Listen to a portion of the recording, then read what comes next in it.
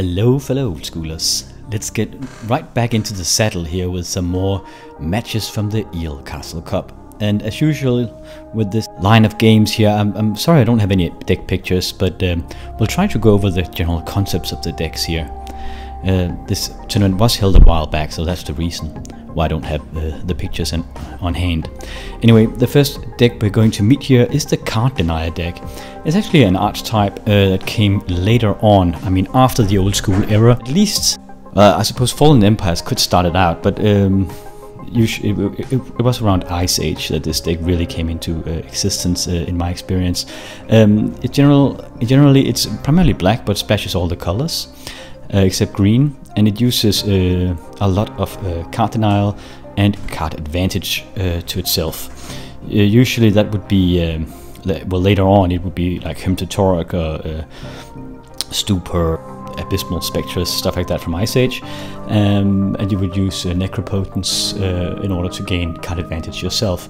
This guy has tried to recreate this deck in old school, it seems, so he's using Disrupting Scepters and Hypnotic Spectres, and obviously Mind Twist to discard cards from the opponent's hand. He doesn't have access to Hymn to Torok like they do in America, but because this is Swedish old school, so he's a bit stumped right there. And then he uses Greed and Yimday Tombs to get card advantage of his own. So primarily he'll try to poke in with little creatures like Black Knights and Hypnotic Spectres, maybe Sushis, Single Vampires, and yeah, try to hit the other guy's hand with his Disruption, making him discard cards and then draw cards of his own with Greed and Yimday Tomb, and winning through the card advantage through that, just focusing heavily on that card draw disparity. His opponent is a combo deck here. It is the Power-Monolith archetype, primarily blue and red, but sometimes it splashes other colors. This is all about getting a combo for infinite mana as quickly as possible, and the combo revolves around Basalt Monolith in combination with Power Artifact, hence the name Power-Monolith.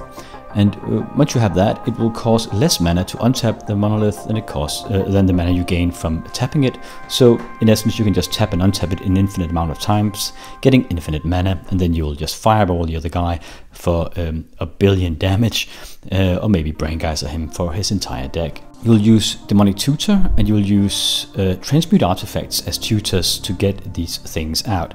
So usually you would likely transmute like a Mox later on into a Basalt Monolith, or play the Power Artifact and yeah, just go to town. Actually, the main thing here is to survive the early game and try to withstand the opening pressure of the other guy. You can use counter spells for that, maybe lightning bolts, and yeah, the Abyss will be staples in this archetype.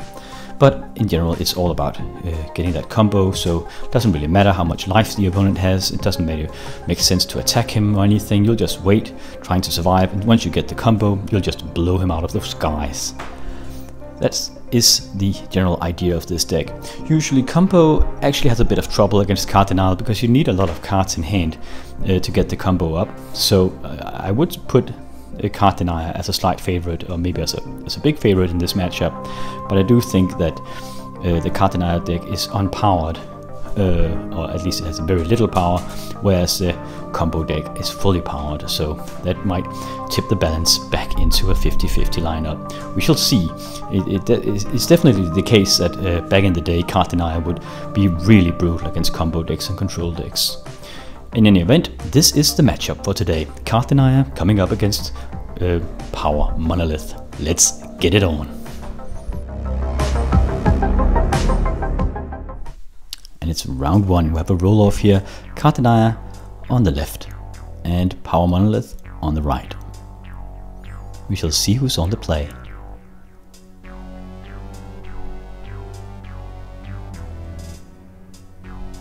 And these playmats are here because of the theme of this tournament, which is the Eel Castle Cup, and this is the call sign for players in that playgroup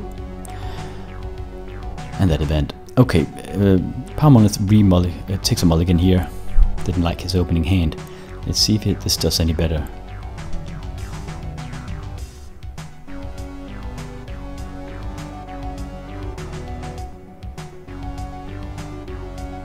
Okay, discards a fireball here, keeps the hand. What? He has no land. There's a Black Knight. What the heck? Why did he keep that hand? Now he discards his power sink. What on earth? Getting hit by a Black Knight here. Hypnotic Spectre. He scoops the game. That was weird. He shouldn't keep a hand with 0 cards in hand. Maybe he had an Ancestral Recall and some... I saw he had a Felver Stone, so likely he really just hoped that he would draw into some mana, but talk about a high risk. He must have had a great hand to make this work, or to think that he could make this work. Anyway, just at the moment the Hypnotic Spectre hit the table, he just forfeits the game, because he knows he'll lose so many cards here that it's a done deal. That's a lot of sideboard options. I was just about to say that Denier had no idea what he's against here and can't really sideboard because he hasn't seen a single card, but apparently he does. Maybe these guys know each other, or he has some intel of what he's against because he sideboards a bunch of cards here. So what will he sideboard? If he knows it's a power artifact or Power-Monolith deck, he will likely take in some red blasts and blue blasts, maybe some artifact removal. The other guy, does he know? He knows he's against something. It could be Dead Guy Ale, or it could be something. He saw Scrubland and Underground Sea, and he saw Hypnotic Spectre on the Black Knight, so he should likely get some more creature removal. Really to handle the Spectres. The Spectres are the most important things for him to get rid of, because losing cards as a combo deck in the early game will make it that much harder to set the combo up. Right, so thinking this through, and we'll cut a bit forward and go straight into match number 2. So at least Power-Monolith is on the play here. He should keep some lands in hand here. He can't be so unlucky twice. Yeah, okay, Mana Vault coming out here. Underground Sea. Okay, it's double blue mana, so now I can counter. Oh, just insisting. He could have waited with that until the other guy's end step, I think. Kept the counter magic up. Needs to block any Hypnotic Spectres here.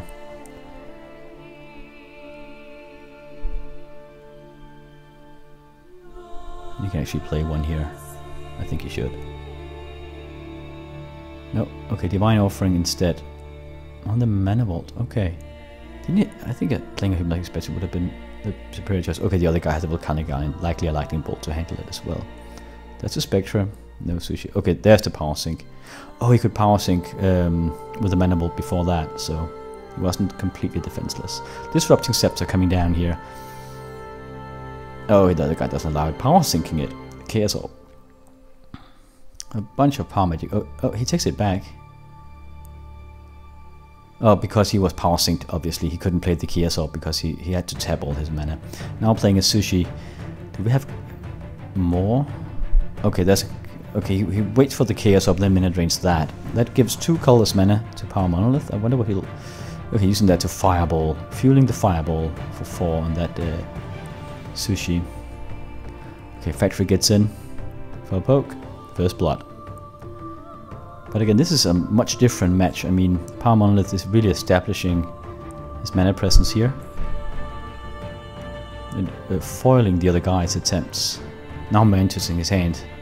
Source of Plowshare, Black Lotus. Not the most important cards here, but still. The other guy kept in his Source of Plowshare, so perhaps he didn't know what he was against, or perhaps he anticipated a sideboard transformation from the other guy. Sometimes these really skewed decks, like creatureless decks, combo decks, will... or the deck will actually sideboard 15 creatures in after sideboard. Just to fool you. Transmute Artifact on the Felver Stone here. That's what I talked about in the deck tech. Yeah, getting out the Power-Monolith. I wonder if he has the combo already. That's the power of this deck. It has so many tutors for old school, at least. Yep, that's the power. That's a Fireball. 1 billion damage coming into card Denier here. So yeah, you can't give the Power-Monolith too much space here, or he'll go nuts. This time, just a Transmute Artifact into the key piece he was missing, and then everything clicked, and the combo set off. So it's third round here between these contestants. Denier on the play. Oh, straight into a time walk on the factory here. Plateau coming over with a factory. Turn 2 here, but actually turn 1 for the other guy. Okay, the other guy also has stuff to play. Chaos Orb immediately. Another factory, a lot of pressure here. You can actually attack for 4 already. I think he will. Nope, there's a book. Okay, a bit of a more... I don't know if he has the time for that actually. I think I would have sideboarded that out. Okay, Chaos Orb on the bed, on the book. Attacking for 3. Attacking with the factory and pumping it with the other factory. Attacking for 4 this time. Those factories mean business, man. Tutor. Other guy seems really mana starved as well. Only a single Badlands. I wonder what he'll pick here. Library, makes sense. It likely has a full new hand and he needs, but I mean again it's risky because it's not, it takes 4 damage a turn, so he needs to find an answer so quickly with that library, or it's curtain call. Now, he also might face sinkholes actually with this deck. Tutor. Yeah, I think that's a tutor for a Mind Twist. The other guy doesn't have any blue cards and that would actually negate the library completely. So there's no need to tutor for a Mind Twist. You can get a 2 for 1. Just take his hand. You have so much mana. Unless the other guy draws an island here so he can power sink. Did he get an island? No? He should probably use the library. Okay, Basalt Monolith. Okay, getting 2 Basalt Monoliths out. I think he knows what's going to hit him here. Trying to empty his hand. This would be a Mind Twist. Otherwise, I think it's a misplay. Yeah, that's a Mind Twist. Taking his hand. What? Okay. Wow, the other guy forfeits the game for that. I would never have done that. But I suppose it's different with a combo deck, which when you misses your window like this, perhaps it's just there's no hope. Still, he could have drawn into a Time Twister or something. He did get a Volcanic Island in his next draw. I think there was perhaps a premature scoop. Really quick game, this one. And sometimes combo decks, I've tried that against Twitter Vaults as well. These combo players, they have likely played their decks so much that they know when they miss their window, it's just lights out. I remember a Twitter Vault player scooping in a tournament against me turn 1, just because I got an Underworld Dreams out. So yeah, sometimes they do this. Yep, so a really quick game, this one. Denier, the unpowered Denier, took this one 2-1. The best of 3. Yeah, since it was so short, we'll make another video and try to put that up ASAP. I hope you enjoyed this nonetheless. I'll see you in the next one. Take care.